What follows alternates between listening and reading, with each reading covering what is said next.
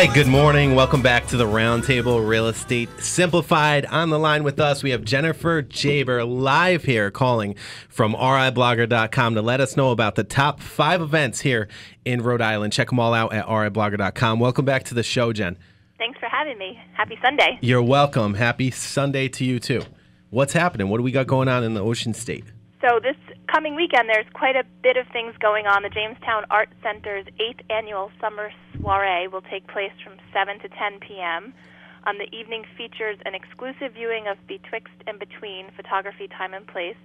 You'll get to venture into the ever-evolving world of photography and how it's being redefined as compared to older definitions. Obviously, from all of the technology that we have in the world now, it's just so different. So it aims to amplify the artists' concepts and how they are using technology to explore photography. Yeah. There'll also be live music, soiree, summer savories, that's a mouthful, a live auction, and the 2018 attire is mellow yellow. So if you decide to go, you need to be dressed in your mellow yellow best. Heritage Fest 2018 will be July 13th to the 15th at 201 Mercer Street in East Providence.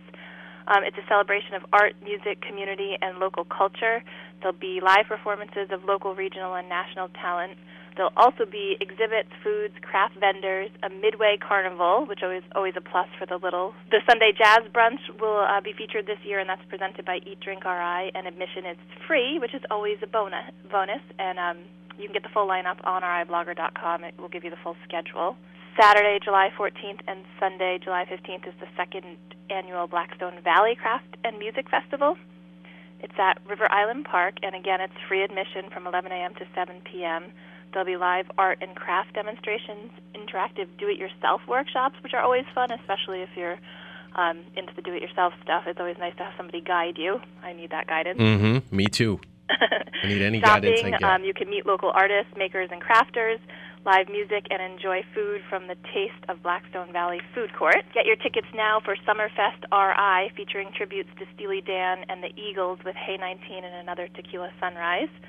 The day starts at 3 p.m. and will feature food trucks, unique art vendors, special guests Shakula and the Hunger Bus, and they do a lot of work in the area to fight hunger, local hunger. You can bring a non-perishable food to donate to the North Kingstown Food Pantry, and you should also bring lawn chairs and coolers.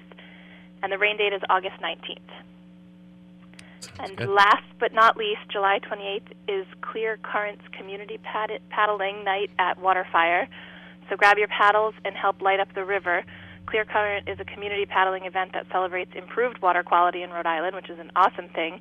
And they'll feature close to 60 illuminated koi fish mounted on kayaks and canoes. So it'll be, Waterfire itself is already beautiful, and this is just going to add a little more beauty and a positive note that the water quality in Rhode Island is improving.